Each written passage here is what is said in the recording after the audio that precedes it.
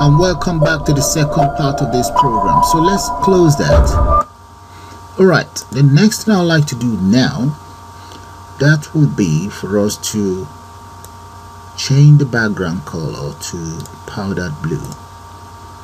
So to achieve that, I'm going to come right down here underneath here, let's press enter, and I'm going to enter screen, display screen dot fill, and what I want you to fill would be the color that I defined up here, powdered blue. So I'm going to copy that, come right down here, paste that in here. There. If I run my program now, this will be the changes that you guys will see. The background changes, but nothing is happening with the image yet, apart from when I press X, it does multiple change directions. Look at that. Okay, now exit out. Now the reason why you guys saw the player moving up and down is because the black color is now covered by the specified color. So if I press X again, look at that, it looks like it's jumping up and down.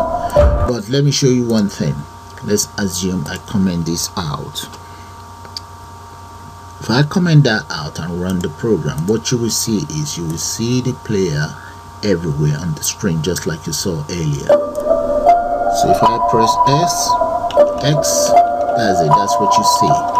Okay, so that's the whole purpose of the fill function. Get rid of that. Okay, now that is fine.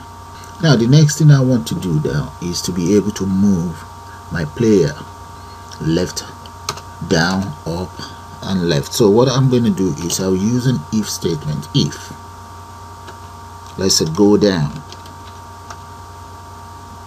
and player dot bottom is less than 6, let me make that 660, okay, 660, okay, because the height is 700, so that's minus 40. So let's say player should go back to the top, because I don't want it to go beyond 700. So dot top, let's say plus equals my velocity, and that velocity is 3. If you guys can still recall, right up here, that's the velocity is 3. Okay, let's come down now. Now the next thing is, supposing the player goes up, I'm going to copy this and just change it around. If the player go up, what I want you to do is that will be less than 0 or greater than 0. Okay, y top, player with dot top minus equals velocity. What about left? If it goes left, enter left, this ought to be indented, else there will be an error. Okay, if you go left, and that will be, or this should be top really. Okay, if it go left, in that case that will be left, and for left I'm going to use 1350, no, greater than 0, that's okay, that's greater than 0. The right will be 1350. Come right down here, paste, and if it's right, that will be less than 1350. There we go. Plus, and this one will be minus here. Yeah. Okay. Okay. So have a good look at these lines of code. So I'm now going to run it and see how it's going to work.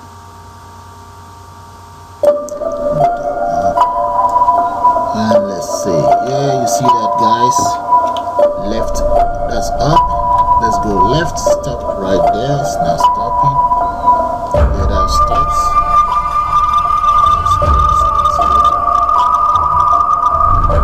Okay, that's fine. Exit. So it's working as I want. Now, the next thing I want to do is to populate the screen with the lollipop. Okay, let's go right up here and declare another variable for the image. So I'm just going to copy this. That makes life easy for me. Come right down here, paste. And I'll just change the name around. The name of the image is ice. I think it's called ice cream. Let's see in here. Yeah, there we go. Press F2 and just copy that. Copy. Now come right down here and just paste it in there. That makes life easier. Yeah. And let's give this variable a name. So I'm gonna just call it, just call it lolly image or lollipop image.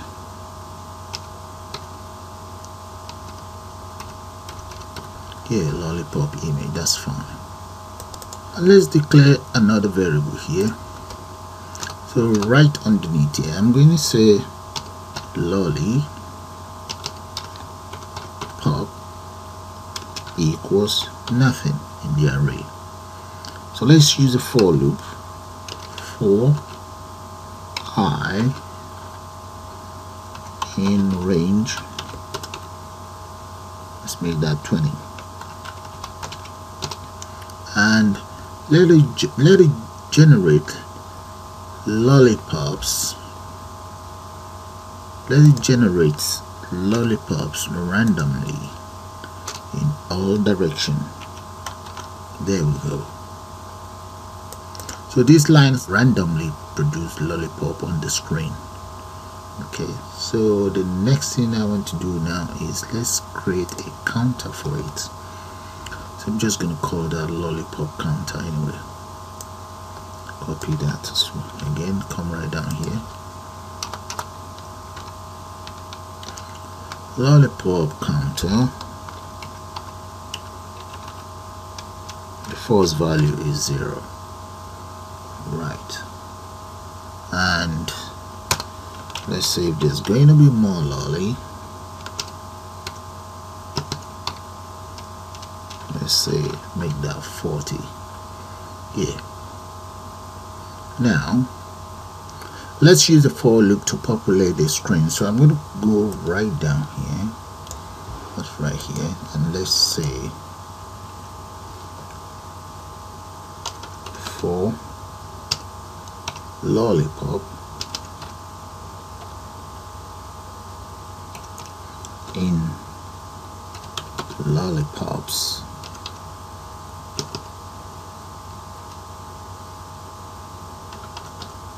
That is the variable that I declared earlier on, so I'm going to put that inside an array. Then I'm going to now use if statement. If player dot collide rectangle rect, and that will be the lolly itself.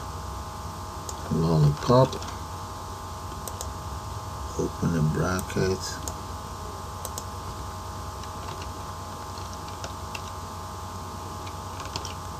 if it there collides with it, then lollipops dot remove, else it's just be all over the place. Okay, let's get rid of that. Then we'll say player equals Pygame dot rect, and the player dot left, comma, player dot top, comma, player dot width plus 2, comma, player dot height plus 2. Close that. So let's correct this. And the stretch player, let's come right down here, equals Pygame dot transform. Pygame dot transform dot scale, open a bracket, player that's equal to the player image. Then we're going to say player width,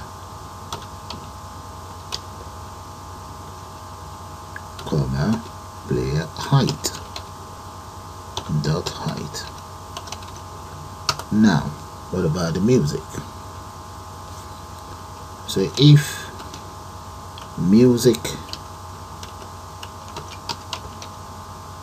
playing, then feed me sound. So that means the sound that is called, yeah, that'll be this very sound, mushroom. We have to play then right there. Okay, but there's one more thing. I need to use a for loop to, okay, let's just copy all of this. That is wrong. I'm going to copy all of this. For loop to, okay, we use the for loop to populate the ice lolly. So let's paste that there and delete. Let's get rid of this. Yeah, and now let's say display string dot bleed. Bleed actually means populate or create, add the image on board. Okay, lollipop image, comma, and the variable lolly, this very one, because the for loop will make it generate as many lollies as we want, as the system can. So let's run it and see what's gonna happen now.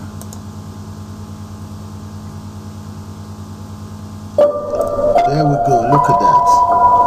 But we have a problem. I'm able to eat the lollies.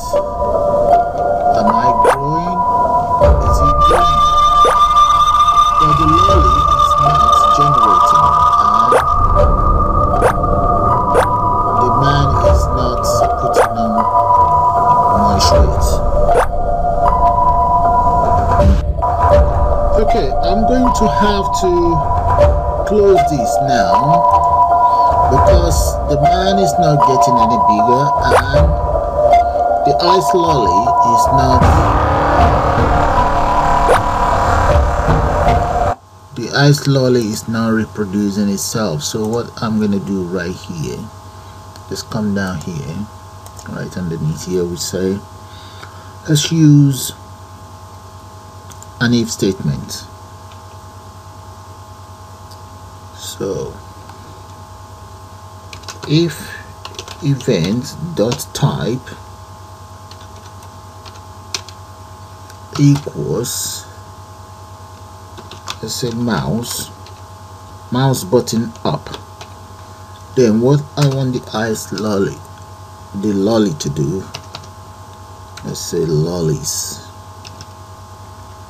dot append Pygame dot event dot position, and that will be 0.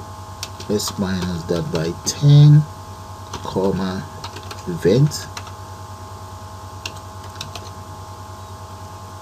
dot position will be 1 minus 10, comma 20, comma 20 there.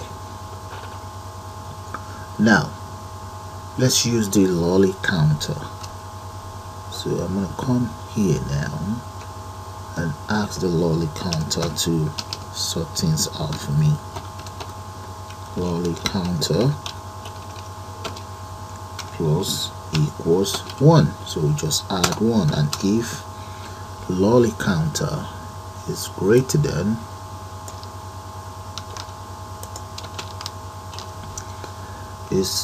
and equals to more lollies, as you guys can still recall, or if you can still recall, more lolly is equals to 4.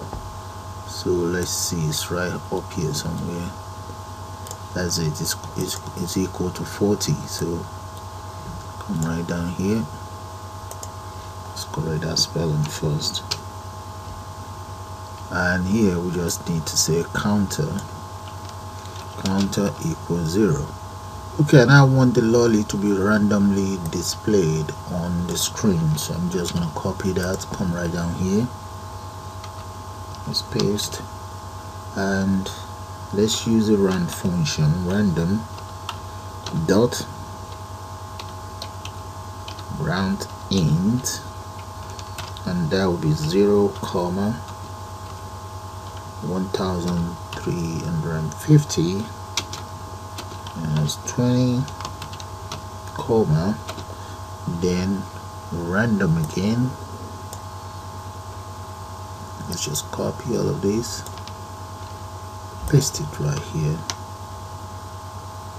and that is 700. So say minus 20, comma 20, comma 20, and that is all. We'll bring this up.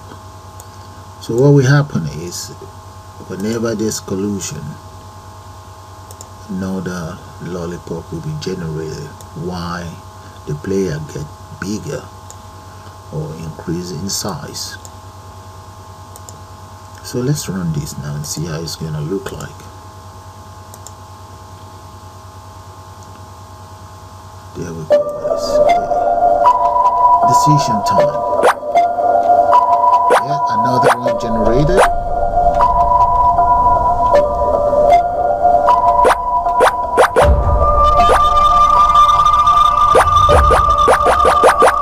See the player getting bigger.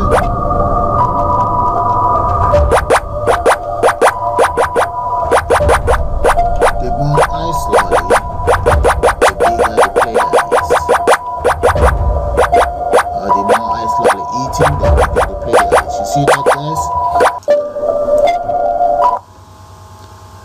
And please do subscribe, join to be a member of the channel. So I'm going to try out the X. You can see that. So the X jump to whatever position, while the M's pause the music, and now start the music again. Okay, and with that, guys, I'm gonna call it the end of this tutorial. I suppose you guys enjoyed. You all have a nice day now. Bye for now.